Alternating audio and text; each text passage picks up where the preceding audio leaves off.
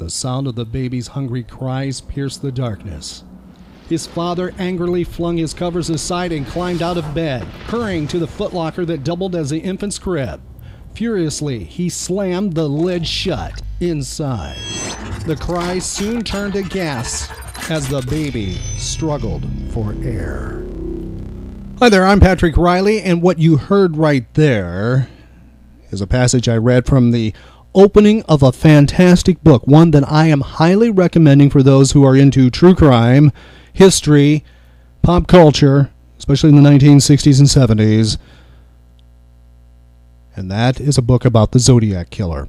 The book is called The Most Dangerous Animal of All, Searching for My Father, the Zodiac Killer. It's by Gary L. Stewart and Susan Mustafa. It's on HarperCollins. Now, this book was given to me by Kimmy as a gift recently. Matter of fact, just a few days ago. I read it that quickly. Hard to put down. Now, I have read the other books. If you're like me and you've read maybe some other materials on Zodiac, one of the most famous is Robert Graysmith's book, Zodiac, from 1986. I read that when it first came out. And matter of fact, read it a couple of times. And then his Zodiac Unmasked, which was in 2002. I believe that book, Unmasked, was used some, but I know for a fact this book, Zodiac, the first book by Graysmith, was utilized heavily for a 2007 Zodiac movie. Now, that movie you may or may not have seen. It didn't exactly break box office records in the United States. It's done by the guy who did House of Cards, also Social Network. And one of the interesting things is it has Robert Downey Jr. in it with another person who starred in the Avengers. That works. They just work extremely well together. Beautiful movie magic together. Mark Ruffalo, who plays Dr. Bruce Banner, the Incredible Hulk, and plays the Hulk in the Avengers. They are together in this movie. That alone is worth checking it out. Also, the film does capture the 1960s, I think, quite well. Utilizes contemporary music. There's a very eerie scene, one of the opening scenes, matter of fact, the opening scene, that captures things very well, using something by Donovan. And I won't spoil that for you. So if you haven't seen that, it is worth checking out. Also, their own score, their original score that is made for this film is very eerie and creepy in the right way. Effective. Very effective. So, worth checking out from that aspect. Now, historically, it doesn't answer everything, if you will. Leaves a lot of questions and does go down the route that Graysmith went. Now, I have to say this. The puzzle wasn't solved, but I think this book does. Now, as I mentioned in our podcast 155, which this video does go with, I don't know if I suspected a relative was a serial killer, especially the Zodiac or any serial killer. I don't. How do you weigh one over the other? One is bad enough. If I would have pursued this, I think you'd be scared for the answers, but he did. Now, the opening sequence that I just, or segment I read from the book, explains everything right there. Gary was abandoned. He's the baby in the footlocker. And he was about 4 weeks old, I believe, maybe 5. And his father left on a train from New Orleans to Baton Rouge and just dumped him off at a random location. Wasn't prearranged, didn't take him to an orphanage, didn't drop him off at the fire station, didn't do the police station thing. He explains also back then, in a different era, you couldn't just leave a baby, at the firehouse. No. A little bit different time period, but what his father did, he didn't necessarily have to do the way he did, nor why he did it. But I think the author is thankful that he did, considering what he believes his father was. Now, his father was not the Zodiac Killer right then. That was a few years later. But something he writes about in here, I think, kind of explains something that appears in the movie, in Graysmith's books and other books, about Paul Avery. Now, Paul Avery was a reporter for the San Francisco Chronicle that is part of Zodiac lore and history. Zodiac wrote letters to him. For some reason, seemed to hyper-focus on him. You see, the Zodiac Killer, if it is his father, had contact with Paul Avery a number of years before the first killing. His father, in the early 1960s, found his mother. His mother was a teenager. His father was 27 at the time. I believe she was 13 going on 14 or right at 14. They started a relationship and then they ran away together. And they became known as the Ice Cream Romance. And this thing captured America's attention as they were on the run. I won't want to spoil some of the details because there's some things that happened before the first time they ran and the last time they took off.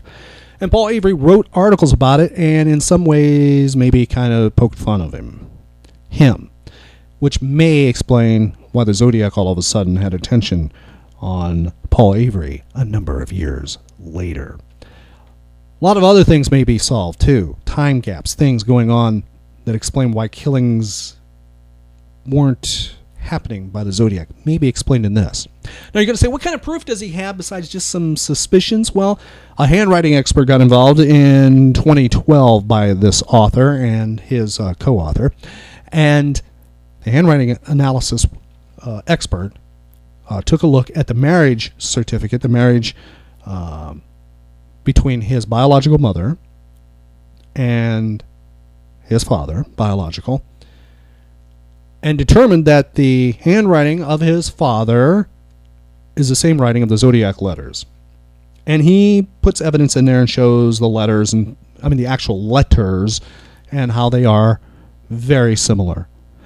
And then there's the cryptographs, things that the Zodiac sent, little puzzles. Said, if you could solve this, you'll see my name. It's right there. And nobody ever could find. They were especially looking for names that had been associated, like in this book and also in the movie Zodiac. And those names were not found. But his father's name is in not just one, but two of those. And he shows that. Also, there's a scar on a finger. There is a fingerprint of the Zodiac, or the Zodiac killing. And he shows how his father's fingerprint and a scar on his father's finger is the same as on a crime scene, left at a crime scene with the Zodiac killing. It's creepy. It's haunting. It makes you angry and sad. I feel for this author. I feel very sorry for him. I'm thankful that he wrote it, but I can't imagine the horror that he must have felt when it really sunk in that this is who his father is. And I think it really did. There's a scene where he goes where his father's grave is. Now, his father passed away in 1984, which in a way is a good thing because his father, he doesn't mention this in the book, but his father passed away 2 years before this was published. And I think his ego, it may have resurrected the Zodiac if this book came out. It may have caused him to go, hey, I am back. Or B, he may have just been laughing his butt off and gloating how smart he was because the book is wrong. His father passed away in 1984 in Mexico. He goes to the grave, talks about how his father died. I won't reveal it here. Has a touching, it is, I feel for him, the scene of where he goes to the grave and what he says to his father. That is priceless. It's worth the read for that alone. I wish some smart producer, I hope some smart producer decides that it'd make a good movie, but I think it would make a better TV series. And I'm being serious about this. Because if TV shows like Hannibal and Psycho, based on Norman Bates, all this fiction stuff can actually be successful now. I think taking a look at this historical part, there is so much data in here, so much material that could be a successful series. You could deal with what we know and have the crimes reenacted and then go a little bit further and delve with the research that Gary has done linking his father as the killer. And I'd love to see it shot on location at various areas, where his father and biological mother went on the run. Have that stuff. Have the whole thing done. And show exactly how this bright little boy who loved puzzles, he explains some things with the codes. he explains why his father was into codes, how his father loved the Mikado, which just mysteriously the Zodiac quotes the Mikado. And you'll also find out what famous television and movie star associated with his father in high school. They went to school together. It's in this book. Worth checking out. And they could have that, by the way, in the TV show. I think it would be very good. And I'd love to see that being done.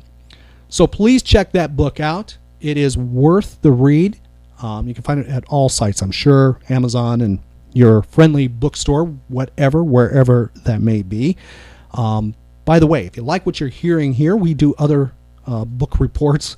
We do them in podcasts from time to time, and we're going to be doing more on video. This is the first of, I hope, many to come.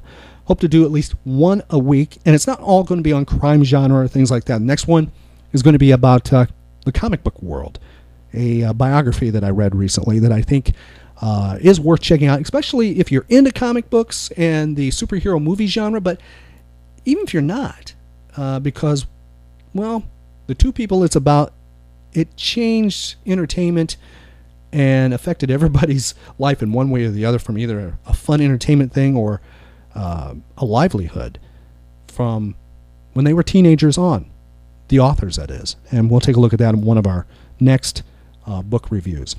And if you do like what you hear here, make sure you check out our podcast. We have daily podcasts that originate from Orlando, Florida, where we talk about pop culture, comic books, science fiction, horror, lifestyle, healthcare issues, just a wide range of things. We try to keep things in a fun light. That's what we try to do.